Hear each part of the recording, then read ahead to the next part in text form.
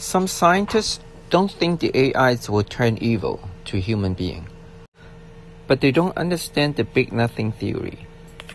It is not right or wrong. It could be meaning right or left. If you create a self-driving car not to hit people on the road, it is not the AI self-driving turn evil and hit the people.